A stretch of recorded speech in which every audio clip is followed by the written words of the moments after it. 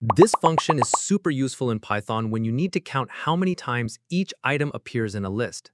Let's say you've been given a list of user-submitted ratings, and your job is to figure out how many people gave a 5-star rating, how many gave 2 stars, and so on.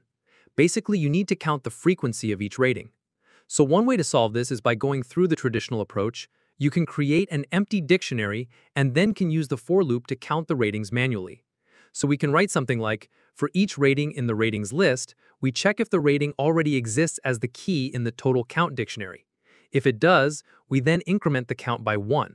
And if it is not present in the dictionary, then we add it to the dictionary and start the count from 1.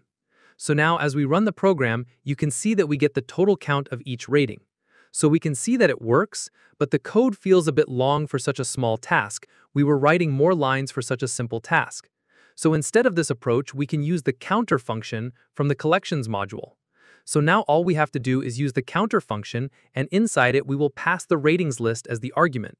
So what counter function will do is it will automatically loop through the list and count how many times each rating appears in the list and then give the total count.